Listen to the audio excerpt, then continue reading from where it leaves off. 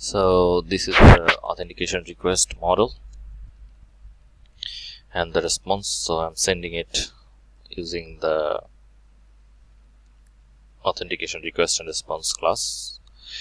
And finally, the Spring Security user. So this is the copy, actually the copy of user details. This makes things organized in my project. As you can see over here, I can get the Spring user and do some action on it, like get information, last password is set or something like that. Information, I can also get information like if account is locked or unlocked, and other information which I haven't set up over here, but you can understand that I can do it later if I want.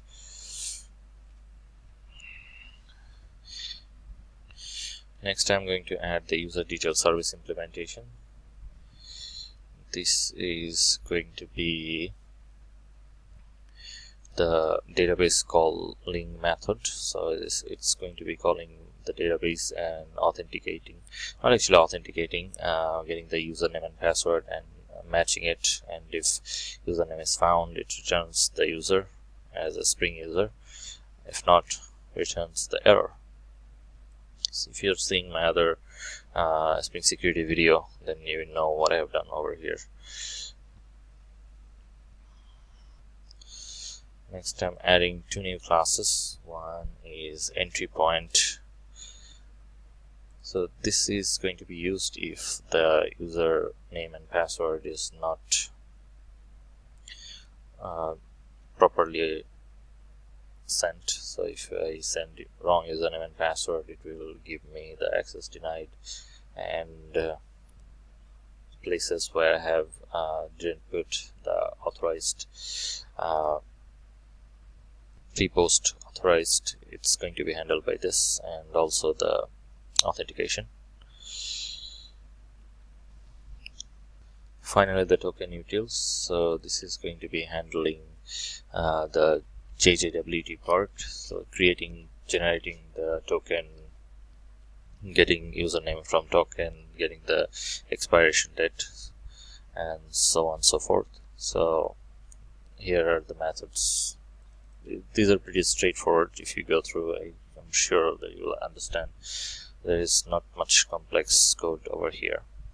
So you can get the username from the token, get created date from the token, get expiration date from token, get audience from token, get claims, current date, expiration date, expired, is token expired, is created before last password reset, ignore token expiration, generate token using the claims, and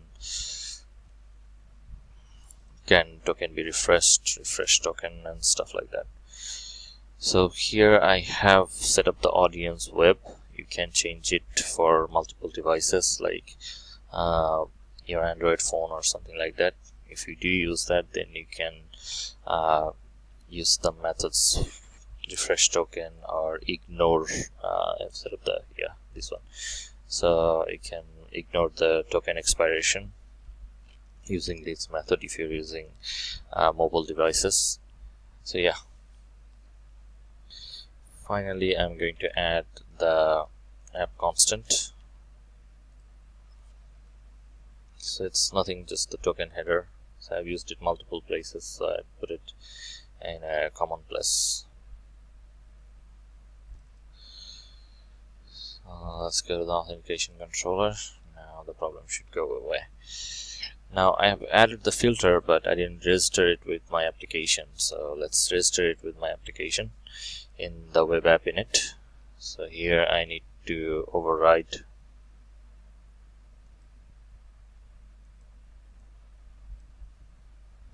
the get servlet filters method. Let's import the class. One last thing I need to add.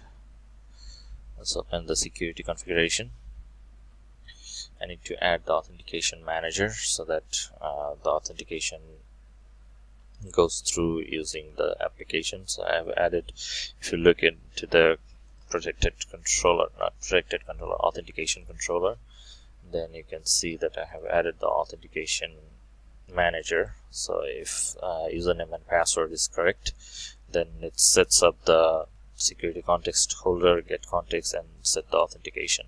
If not, it gives the error, access denied. Okay, now let's run the application and let's see what happens.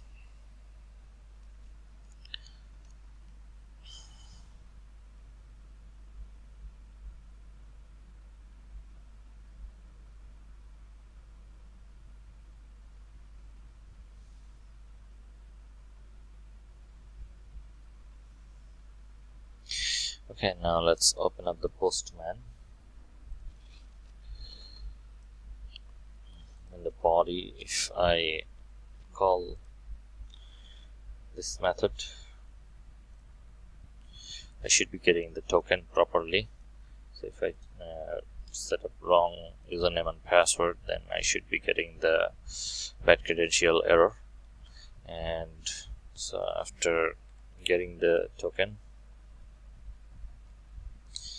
I can make the get request call to the protected.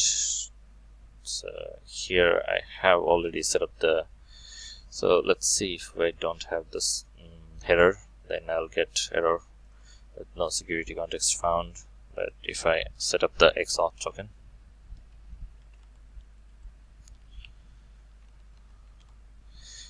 random value won't give me anything, but if I put the actual value, then I should be getting the success true, and I do. So if anything changes, you won't get the result. So the token has to be exactly the same. Finally, to recap, first everything goes through your filter every request. So if you already have the token, then it gets the token from the get request and sets up the user properly using the validation from the token. Let's see, token utils validation token, and if it doesn't have the authentication token and if the token is not properly set, then you will be prompted to send the username and password. So that will be handled by the security configuration. So your request goes first. Let's go to the controller. So here it comes first, gets the username and password from you, then sets up the security context and returns you the token. All the subsequent call must be go through using the token. So when you go to the protected controller,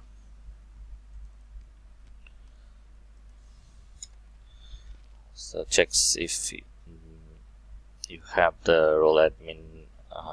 If you do have the role admin in your user, then you get the result, otherwise you don't. So yeah, that's it guys, that's it for this video. If you have any question, feel free to ask in the comment below. I will be posting the source code for this video in the comment. That's it. Ciao.